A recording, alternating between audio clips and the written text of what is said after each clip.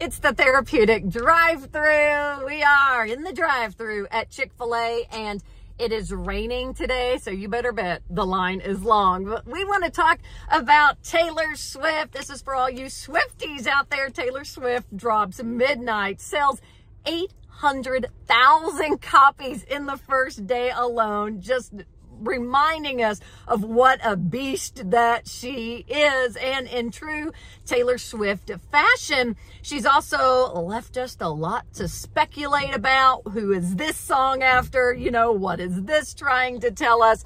And what is really becoming the big topic for what is she trying to say is everyone speculating that Taylor Swift may have indeed suffered a miscarriage. So one of the songs, it kind of says, I got a lot to live without. I'm never gonna meet what could have been, would have been, what should have been you. So a lot of people are saying, did Taylor Swift in fact have a miscarriage? And so it brings up a topic of conversation. A lot of people are now commenting on posts from Taylor saying, yes, I had a miscarriage. I had a miscarriage. This is what I went through. There's a lot of people telling their stories. And so what I want to talk about with the Therapeutic Drive-Thru today is, how do you help a friend grieve who has had a miscarriage? Okay, so I want to start with that. So let's start with individuals who have had miscarriage tend to have a lot of self-blame. You know, why is it that my body can't do what everyone else's body is doing naturally? You know, why is it that, you know, I go to church, I'm a good person, I do all these things. Why can I not have a kid?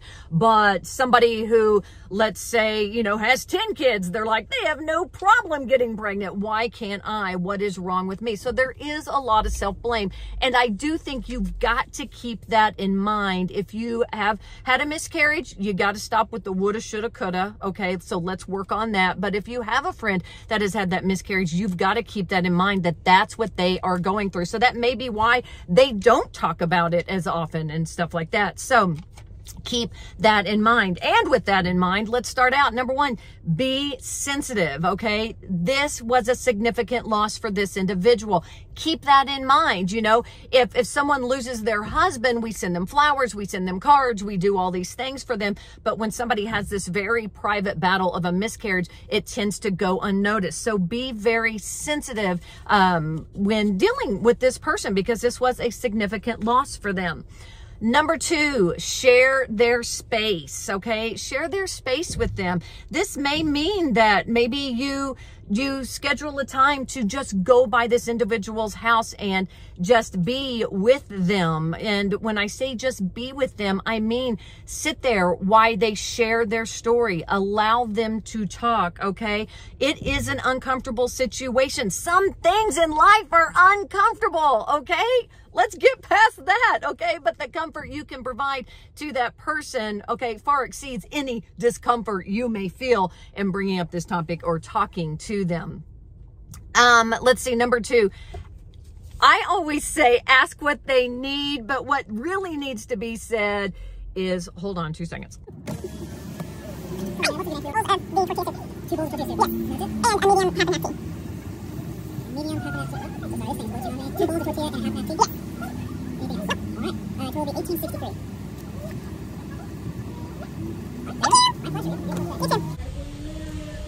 Dramatic pause. Okay, so number two, and what I say when, you know, tell them what you're going to do for them when you ask them what they need. Because sometimes you could say, hey, you know what? I know that maybe your family is having a hard time this week. Let me bring you guys some dinner one night. And I guarantee they'll be like, no, don't worry about it. Instead, tell them, I'm going to bring you guys some dinner, okay? Because it's the way I want to show that I care and, you know, and would like to help out.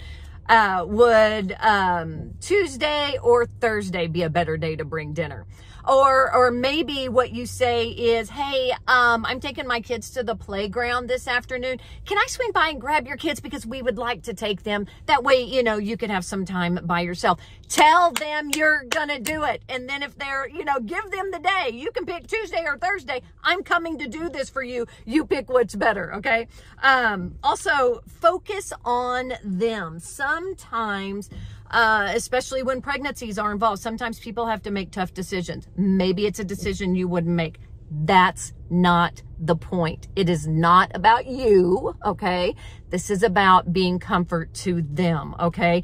Never say, if I was them, I would have done this, because you don't know. You just simply don't know. So whenever they're sharing their story, allow them to share their story and be that comfort without giving your opinion about how things should work, okay? Just be there to be a rock for them. And another thing that you could do, especially maybe you're talking about, you know, preterm loss and things of that nature, is, you know, maybe 1 year, you know, or, you know, maybe after this has happened, you say to your friend, hey, you know what? The March of Dimes, they march for babies. What if we got a team together to honor your baby? You know, maybe we could do that. Maybe there's a place that sells bricks with names on it. And you're like, hey, you know what? I want to honor your baby this way. That would be a great thing to do. I want to finish with this because I'm getting really close to the meal delivery zone. I want you to remove these two things from your vocabulary when talking to individuals, especially parents who are grieving, okay? Is one, do not tell them to get over it. I don't care if it's been 3 months, if it's been 6 months, if it's been 2 years. You are not the get over it police. That is not your place to tell them how long they should grieve. Remove that from your vocabulary. The other thing I want you to stop saying to an individual, I know that you mean well with this. Stop telling parents who are grieving that their children are in a better place. Don't do that, because to a grieving parent, you know where that better place is? That better place is in their arms holding them. It is not where you think like, oh, they're in heaven, okay? Take that out of your vocabulary. I know you mean well, but it is very hard to hear as a grieving parent that the better place is for your kid to be somewhere else. It's hard to support somebody who's grieving, but give them time to tell the story over and over and over as many times as they need to. That's the Therapeutic Drive-Thru. Subscribe, like, sharing is caring, and here's my food.